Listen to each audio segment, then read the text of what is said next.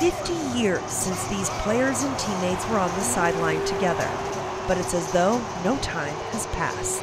Put me in, Coach. I mean, you sit down on that field and you're as pumped. I'm as pumped up right now as I'm sure these players are. Versatile Jeff Wright, number 23. A familiar feeling for Jeff Wright and other Vikings legends, who since the 1960s and 70s have been part of a special brotherhood. Getting back to talk to these dedicated, committed, crazy brothers, what a family we have, and it's just been a remarkable weekend. Wright helped bring the Vikings to 3 Super Bowl appearances between 1971 and 1977, and in that time, he was coached by the late Bud Grant. And some of those players came out on the field during halftime to honor their Hall of Fame coach.